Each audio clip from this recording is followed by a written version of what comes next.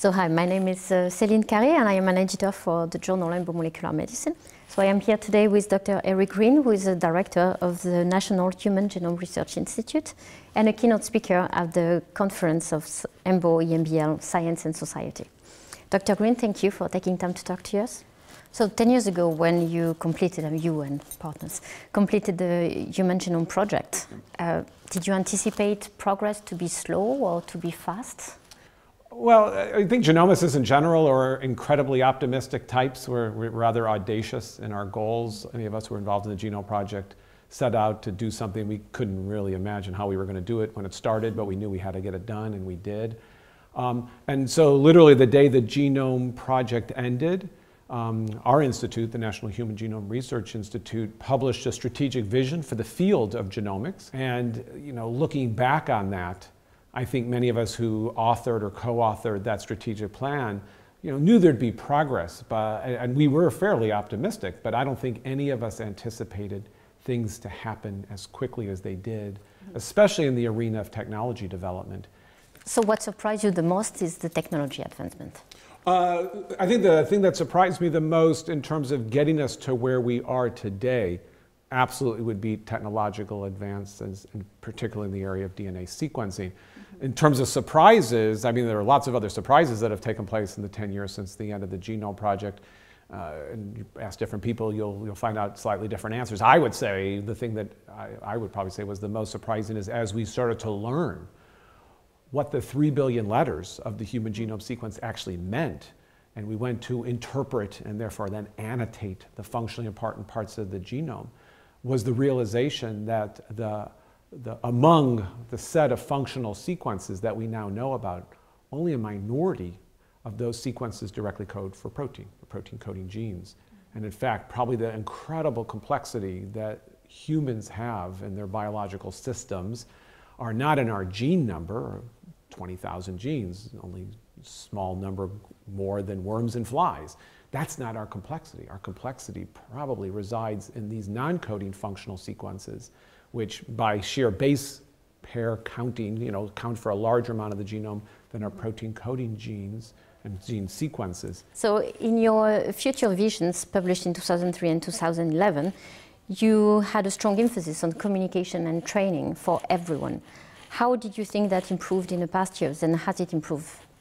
And I like the way you asked the question, because you said everyone, because I really think, having been involved in genomics for 25 years, we're seeing a substantial change, and I think it'll continue to be the case between now and the end of the decade.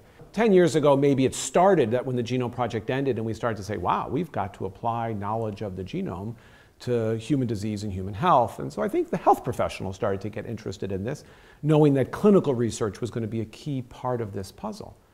But now, in 2013, and looking forward to the end of this decade, there are real examples where genomics is going to be relevant. Could you give us maybe a couple of concrete examples? So very concrete examples that are here and now in some ways would be, for example, pharmacogenomics, big long word, but basically using genomic information and variants people have in their DNA that affect drug metabolism, for example, to tailor which medications to give them. So selecting the right medication for the right person based on their unique genetic makeup, genomic makeup. That would be one example. Here and now, for a number of drugs, that list will grow in the coming years.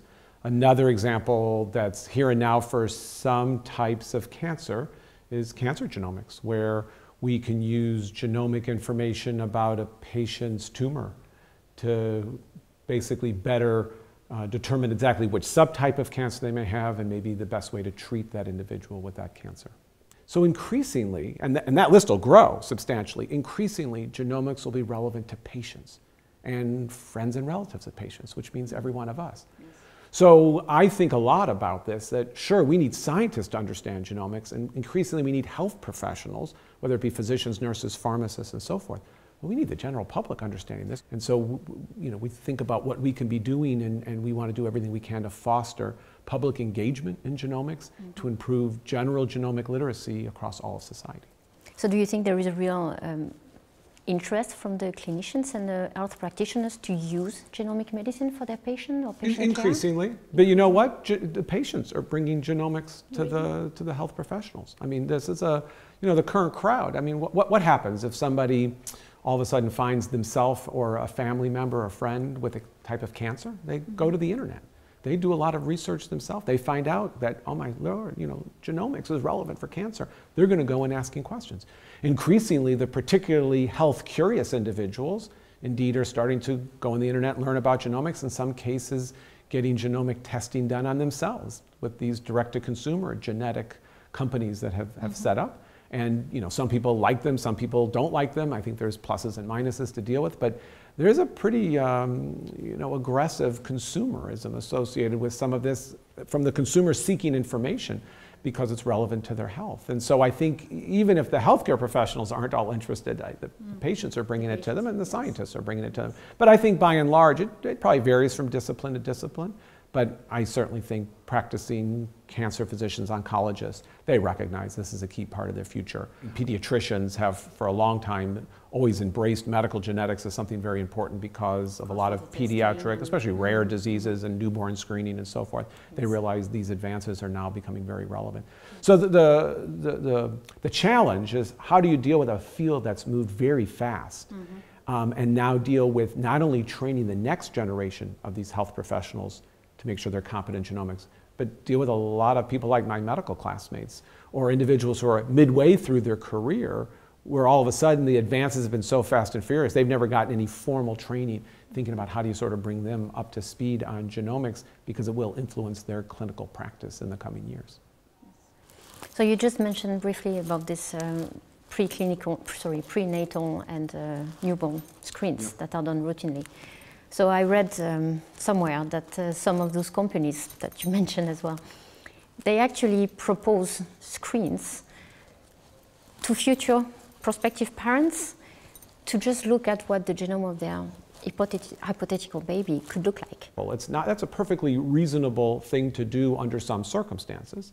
And it's a matter of what are the circumstances appropriate. As we get more and more knowledge of rare genetic diseases, and especially recessive rare genetic diseases, it's going to be straightforward to catalog parents with respect to which of those variants they may have and whether they would put a child at risk for a rare genetic disease. And there's things that one might consider that, and for devastating diseases, that may make a lot of sense. And we do this already. I can tell you, prior to myself, in the case of my wife and I, when we went to have children, since I am a descendant of Ashkenazi Jews, I'm at risk for Tay-Sachs disease, and so it's very simple. They did a test on me to see if I was a carrier.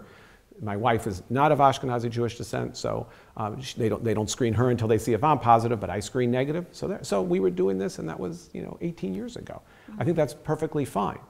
I think the ethical issues we start running into in the kind of circumstance that you describe is when you could do whole genome analysis and you can catalog many more things. What do we do when we move beyond the particularly bad, lethal disorders that everybody would agree parents should have a right to sort of try to intervene?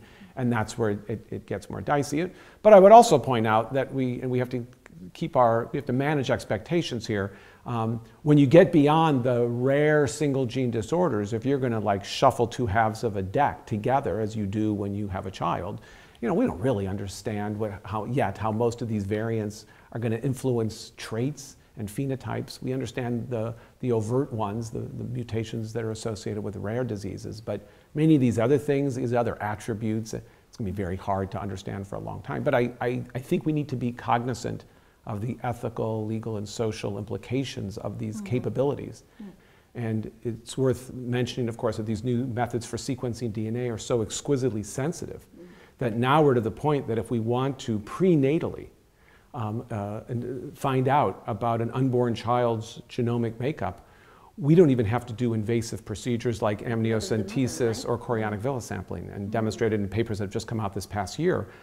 Indeed, although this has been a body of work that's been going on for a better part of 5 to 10 years, knowing that there is free-floating fetal DNA in maternal blood, which you can access by a simple blood draw.